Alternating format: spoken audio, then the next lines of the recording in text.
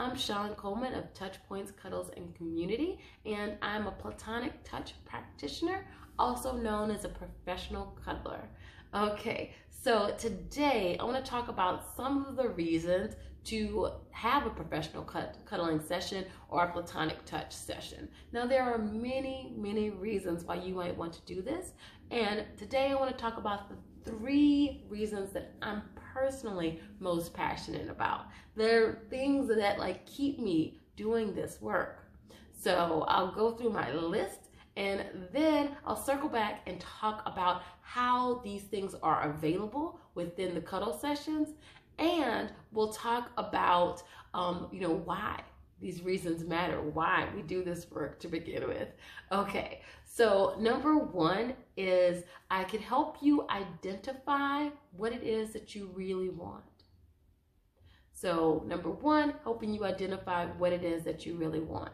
Number 2, help you identify what it is that you really don't want. What are the things that don't serve you, that you don't like, that you just kind of want to get rid of, or that you don't want people to even ask you about anymore because you're just not interested in those things.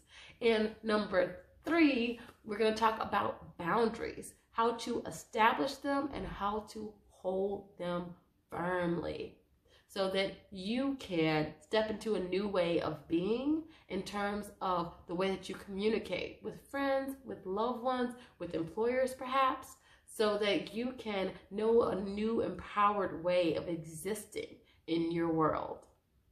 And this is important for many reasons, but one of the big reasons is because it can help you go from being too nice to being nice.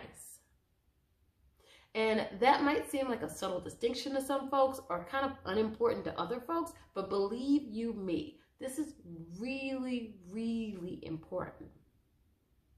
People who are too nice often ignore their own boundaries, ignore their own limits, ignore their own needs in order to support others, in order to care for others, in order to prioritize others in their lives. And there can be times when we really need to step up big time and help others. But it is also important that we consistently show ourselves love, that we consistently take care of our needs, of our wants, of our desires. And so I want to help you have a clear path to doing that. Okay, let's start back over at the beginning. Number 1, I want to help you to identify the types of touch that you really want, to identify the things that you really want. Now, within the cuddle session or the platonic touch session, consent is going to be incredibly important. So instead of it being a situation where you might have in most places in your life where you kind of if you're going over to cuddle with someone, you just kind of start cuddling or snuggling, consent is important. So you're going to ask, you're going to ask, hey, would you like to share a hug? Or, hey, can I hold your hand? That type of thing. There might be some things that you never asked before. For many of us, if we want to hold someone's hand, we just kind of reach our hand out and hope that they grab it, Or if we want to hug someone, we just open our arms and start coming in. Some people do that thing of I'm a hugger. They're basically just warning you that a hug is coming your way. That is much more common in our society than asking, hey, would you like a hug? So for that reason, I feel like it's incredibly important that we dial it back and really get in touch with what it is that we want and find the words to ask for it. Because for a lot of us, we don't have a lot of practice with that. So during a cuddle session, you'll have the opportunity to make some requests, and I will model getting really clear on how to ask for things. So moving from can I touch you, or can I touch your shoulder, to can I give you a firm shoulder massage? Can I also include your neck and your head in that massage? Things like that. Getting clearer around that communication instead of it being kind of vague, kind of open. so that we can very clearly identify the things that we want, clearly communicate that to others, and get in the practice of asking for that consent. It also, like, while I model it for you, you then get to take that with you and model that for others. You know, if that's the thing that you want more of in your life, then you get to show others what that might look like so that they can start asking for your consent in that way as well. In a way that's not only asking for consent, but asking for informed consent, because it's really clear the type of touch that you want. And it's not just like, do you want to cuddle? You know, which is like an okay way to ask. But like, again, a clearer, better way might be something like, you know, would you like to spoon, with me being the big spoon and you being the little spoon? And also, is it cool if I wrap my arm around you, like over the top of your arm right here? Is it cool if our legs, you know, are wrapped up in each other the way they appear to be going right now? You know, things like that, getting really clear on that communication and kind of checking in throughout. Okay, so number 2 is identifying the things that you really don't want.